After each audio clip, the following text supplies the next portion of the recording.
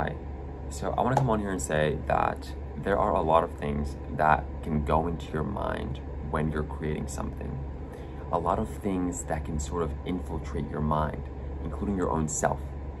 But the key to create something really well and to build something that's like really strong and sustainable, whether that's a business or it's a body or it's networking connections, anything like a program, an offer, a product or service, content online, if you're a content creator, a solopreneur or an entrepreneur or an influencer, anything that you want to build. It's sometimes really, it can get really confusing in the beginning, in those moments where you feel like you really can't come up with an idea. So you get yourself down about that.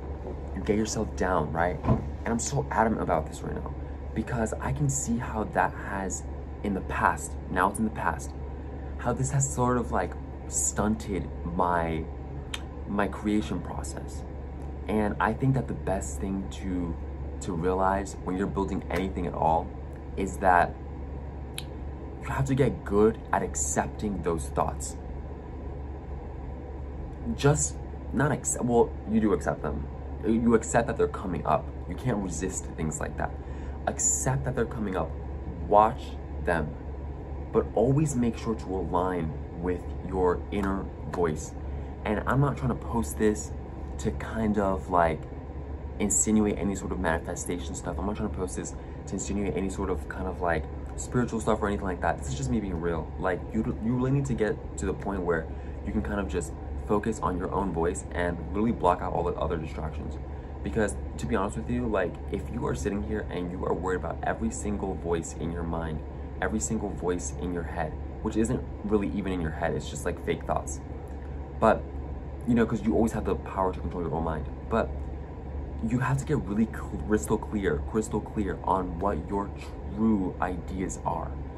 Like, you know what I mean? Like have that discernment to know, like, this is what I want. Like, you know what I mean? Okay, so for example, like I'm writing online and I basically write about entrepreneurship and how to develop yourself in a way with personality and skills to be the type of person to have a business that actually works and that really does help someone else, that actually adds value to someone else's life.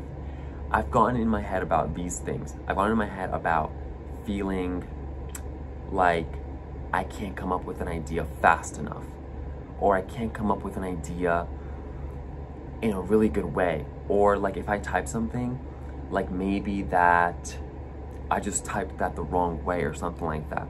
You know, things like that. Just realize that, first of all, that's just part of the creation process. That's nothing that you need to feel bad about.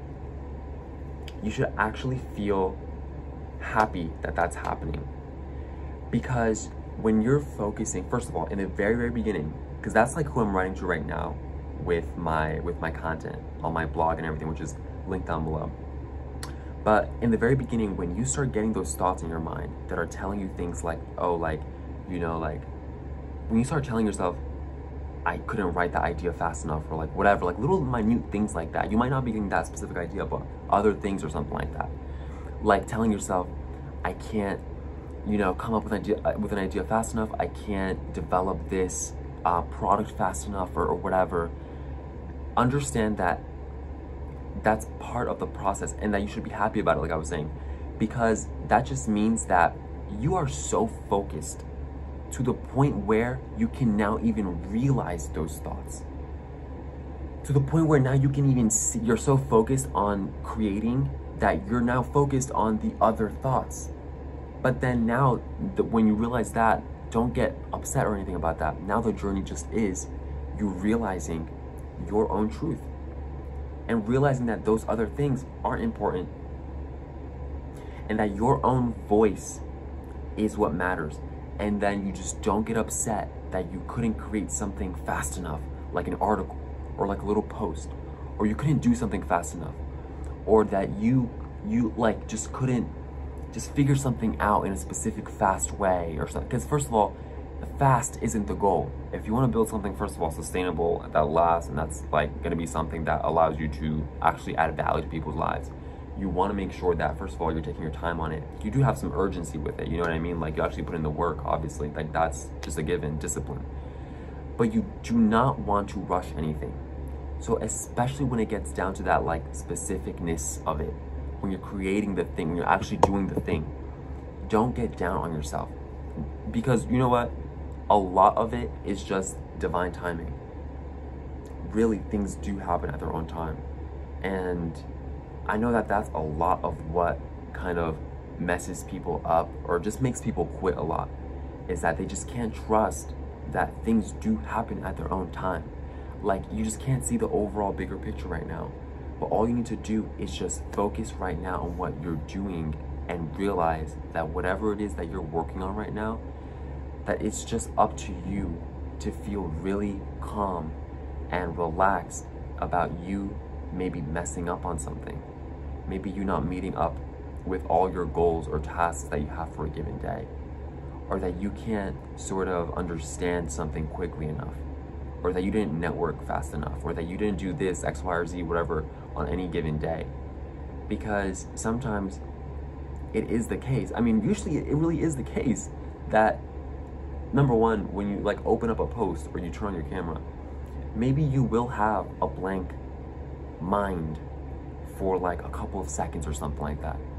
And then those are like the seconds where like your true self is kicking in. You know, after you, for example, like going on a run or going to eat or something like that, then you finally sit down, right? Like, for example, after doing something, you finally sit down and you realize, okay, now I'm gonna write. Like, you go to write now. You open up your laptop. Why do you think that all of a sudden, like, you know what I mean? Like, just chill out, relax. Like, I mean, I don't know. Really, I'm just in the season of being okay with me getting literally any thought in my mind. Any thought or voice perceived to be voice in my mind that tries to make me believe that I can't do something. Because you know what never, ever, ever, ever goes away? Your awareness that God's given you. Like, the fact that you can even realize that, like, that is you. That is, I mean, isn't that amazing to know that that is you looking at that happening? Which means that you still exist, like you're still alive, you're still here. So it's like you really have to give yourself a chance to chill out, to process whatever's happening, and to ensure that no matter what, you're not gonna rush anything, including your ideas. When you think about people getting really good, like, you know how people say that people meditate for a long time or something, like Steve Jobs, in order to come up with Apple, or he thought of Apple or something like that, I don't even know, something like that. He meditated for a long time, and then I'm pretty sure that when he was meditating, that very first minute, he did not think of Apple, or he didn't get that idea downloaded. I'm pretty sure. I mean, I'm not sure about the specifics. I'm pretty sure it was not on the first meditation, on the second, the third, and I'm pretty sure if he got it on the fourth, that it wasn't on the first minute. He probably got it on the fourth after meditating for 1 to 2 hours. Like, you know what I'm trying to say? Like, just relax, calm down, chill out, because you need to be your biggest fan. You need to be your biggest fan, even in those moments where you feel like you just do not know what to create. That's when it matters the most. When the anxiety gets really bad, when the thoughts in your mind get bad, or you see them like seeming convincing and stuff like that, just know that God has got you. Really, from the bottom of your heart, just know that. The good ideas come when you're relaxed. And maybe the reason that you aren't feeling like you can even generate an idea fast enough is because God wants you to relax. Because God wants to tell you that, okay, listen, you need to just have a clear mind right now so that you can see the idea that I'm about to put in your mind. You need to observe your thoughts right now. Observe the ones that aren't helping you so that when you're finally done flushing those out and realizing that none of those thoughts are literally true in this moment, like those thoughts that you can't do it, you literally just watch that thought and you say, do what? Like, I literally just opened my laptop. Like, you know what I'm trying to say? Like, literally just opened my laptop like 2 seconds ago. You know what I mean? Like, come on. Like, get real. Like, it's just a thought. It's just a thought. And then you just flush those thoughts out, realize it's not you, realize that you still are intact as a person, as a psyche, as a mind, a spirit, soul, you know, as a person in general. You still have your mind there because you're even able to be aware of it in the first place. And then God gives you the idea. So if you want to start a business, get your dream body, have a lifestyle that you want, I'm telling you, none of those things are bad. Do not feel guilty, not one bit, for wanting that. Because in the midst of the storm, you can totally still achieve your goals and dreams, no matter how bad it gets. You got this.